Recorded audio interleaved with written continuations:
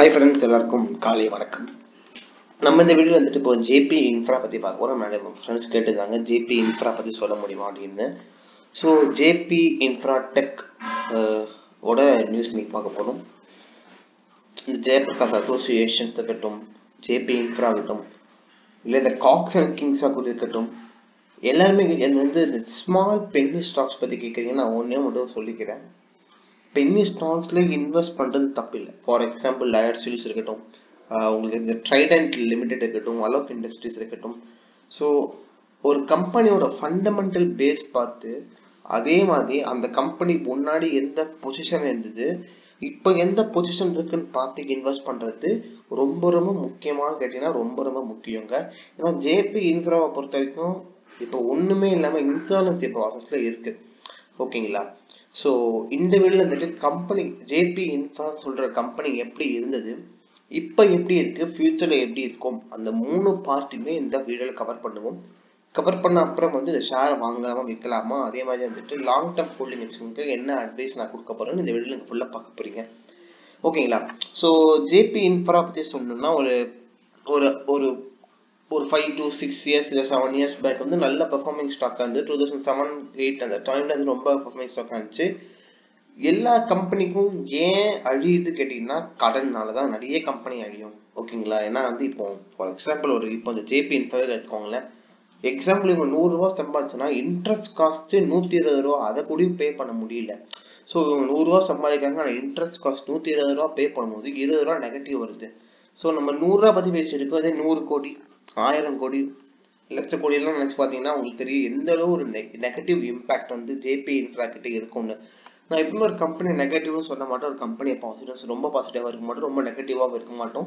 அந்த கம்பெனிக்கான வேல்யூவேஷன் கரெக்டா இருந்துச்சுன்னா வாங்குறது தப்பே இல்லைன்னு தான் சொல்லுவோம். ஆனா இந்த கம்பெனியை பொறுத்த வரைக்கும் நாங்க கொடுக்குற பொசிஷன் வந்து அவாய்டு, சத்தியமா அவாய்ட் பண்ணுங்க. எனக்கு தெரிஞ்சுக்கும் ஷேர் பிரைஸ் இன்னைக்கு ஏறலாம், இல்லை நாளைக்கு ஏறலாம், 5% 10% ஏறலாம், என்ன போனா ஏறலாங்க. ஆனா ஃபண்டமெண்டலா பாத்தீங்கன்னா ஒண்ணுமே இல்லை, சத்தியமா ஒண்ணுமே இல்லை.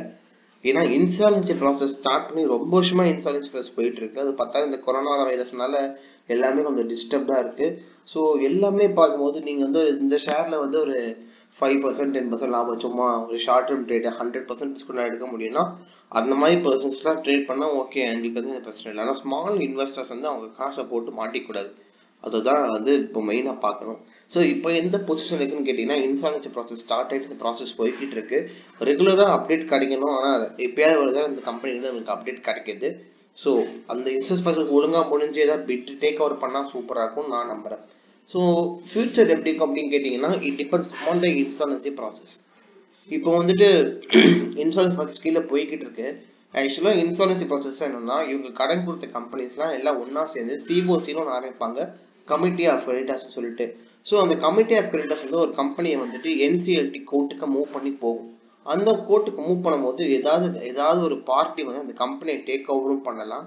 அப்படி எந்த பார்ட்டியுமே ஒரு கம்பெனியை டேக் ஓவர் பண்ணலாம், அந்த கம்பெனியை லிக்விடேட் பண்ணிட்டு மொத்த காசையும் கொடுத்துருவாங்க. கடைசியில் ஷேர் ஹோல்டர்ஸ்க்கு ஒண்ணுமே இருக்காது. ஓகேங்களா? இப்போ லிக்விடேட் பண்ணாம நிறைய கம்பெனிஸ் வந்து தப்பிச்சிருக்கு. ஃபார் எக்ஸாம்பிள் வந்து அலோக் இண்டஸ்ட்ரீஸ் சொல்ல ரிலையன்ஸ் இண்டஸ்ட்ரி டேக் ஓவர் பண்ணிருக்கு, ருச்சி சோயா இண்டஸ்ட்ரீஸ் கூட டேக் ஓவர் பண்ணிருக்கு. எனக்கு தெரிஞ்சிருக்கும் ஒரே ஒரு பாசிட்டிவ்னா ஜேபி இன்ஃப்ரா கிட்ட நல்ல நேம் இருக்கு, அந்த ஒரு நேம் மட்டும்தான் ஜேபி இன்ஃப்ரா காப்பாடுது. ஸோ இப்போ நம்ம வந்து இந்த ஷேர் ஹோல்டர்ஸ் பொசிஷன் பார்ப்போமே. ஸோ என்னால வந்து எவ்வளோ டிஸ்கவுண்ட் எடுக்க முடியும், நான் ஃபியூச்சரை வந்து பார்ப்பேன் அப்படின்னு. ஃபியூச்சர் வந்து உங்களுக்கு பாசிட்டிவும் வரலாம் நெகட்டிவும் வரலாம். பாசிட்டிவ் இருந்துச்சுன்னா வெரி குட், ஷேர் பிரைஸ் கண்டிப்பாக ஏறும். ஆனால் நெகட்டிவ் வந்துச்சுன்னா நம்மளால எதுவுமே டிசைட் பண்ண முடியாது.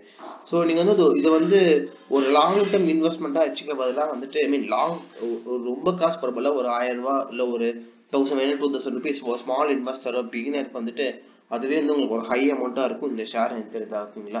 ஸோ என்னை பொறுத்த வரைக்கும் இந்த ஷேரை அவாய்ட் பண்ணுறது நான் பெட்டர்னு நான் நினைக்கிறேன். பர்சனலாக வந்து அவாய்ட் பண்ணுறது பெட்டர்னு நினைக்கிறேன். ஸோ இன்னும் ஒவ்வொருத்தங்க டிசிஷன் ஒவ்வொருத்தங்க மாதிரி இருக்கும். ஆனால் ஏன் டிசிஷன் பொறுத்த வரைக்கும் அந்த கம்பெனியோட இன்சால்வன்சி ப்ராசஸ் முடிஞ்சு ஏதோ ஒரு பிட்டை சக்ஸஸ்ஃபுல்லாக டேக் ஓவர் பண்ணிட்டு வர வரைக்கும் நான் அந்த ஷேர்ல போய் இறங்க மாட்டேன். இதே அந்த கம்பெனி இன்சால்வன்சி ப்ராசஸ் முடிஞ்சு திரும்பி ரிலீஸ் ஆன அப்புறம் வாங்கினா தப்பு இல்லை. இப்போ எக்ஸாம்பிள் அலோக் இண்டஸ்ட்ரீஸ் வந்து டீலிஸ்ட் ஐ மீன் ரிலையன்ஸ் இண்டஸ்ட்ரி வந்து 1 ரூபா இருந்துச்சு, இப்போ வந்து 18 ரூபா இருக்கு. நீங்க அந்த நோட்டீஸ் பண்ணீங்கன்னா ப்ரைஸ் விலை ஏறிக்கே கரெக்ட். ஏன் ஏறிக்குன்னா அந்த கம்பெனி வந்து ஃபேர் வேல்யூஷன் கிடைச்சிருக்கு. நான் ரிலையன்ஸ் இண்டஸ்ட்ரீஸ் டேக் ஓவர் பண்ணதுனால அதனாலதான் சொல்றேன். பெட்டர் அட்வைஸ் என்னன்னா, ஒரு கம்பெனி இன்ஃப்ளூயன்ஸ் பண்ணி முடிஞ்சு யாராவது டேக் ஓவர் பண்ண அப்புறம் இன்வெஸ்ட் பண்ண நல்லது. ஒரு நல்ல ஷேரை வந்து நல்ல விலையில இன்வெஸ்ட் பண்ணுறது பெட்டருங்க. அதே தவிர ஒரு கெட்ட ஷேர் வந்து ஒரு நல்ல விலை பேசி இன்வெஸ்ட் பண்றது. ஸோ அதுதான் வந்து ஜேபி இன்ஃப்ராடெக் பொறுத்த வரைக்கும் ஃப்ரெண்ட்ஸ். இந்த வீடியோ பிடிச்சாமக்கா இந்த வீடியோ உங்க ஃப்ரெண்ட்ஸ் கூட ஷேர் பண்ணுங்க. அதே மாதிரி சேனல் சப்ஸ்கிரைப் பண்ணுங்க. வேற என்ன வீடியோஸ் வேணும் கூட தமிழ்ல கமெண்ட் பண்ணுங்க. கண்டிப்பா தமிழ்ல வீடியோஸ் போடுவோம். நிறைய தமிழ் மக்களை கனெக்ட் பண்ண நினைக்கிறோம். அது உங்களால் மட்டும் தான் முடியும் ஃப்ரெண்ட்ஸ். இப்போ நிறைய பேர் கேட்டுக்கு இந்த சாட்டர்டே சண்டே ஃபுல்லா உங்களுக்கு பிடிச்சமான வீடியோஸ் நாங்கள் போட போறோம். இதுதான் ஸ்டார்டிங் வீடியோஸ். நிறைய வீடியோ வந்துகிட்டு இருக்கு. நன்றி, வணக்கம்.